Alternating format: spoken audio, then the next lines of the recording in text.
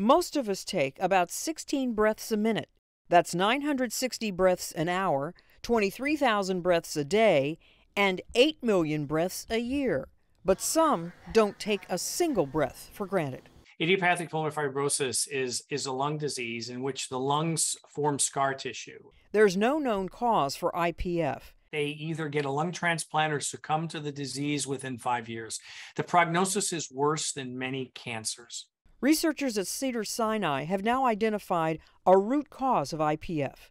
They found stem cells lining the air sacs in the lungs lose their ability to process zinc. Zinc is an essential mineral. It's a nutrient that's used for a lot of cellular processes. IPF lungs are missing a protein called zinc transporter 8, or ZIP8, which draws zinc into the cell.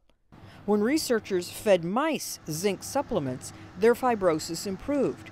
When they added a combination of NAD+ and sirtuin-1 activators, all of which are supplements sold over the counter, the fibrosis improved, even reversed.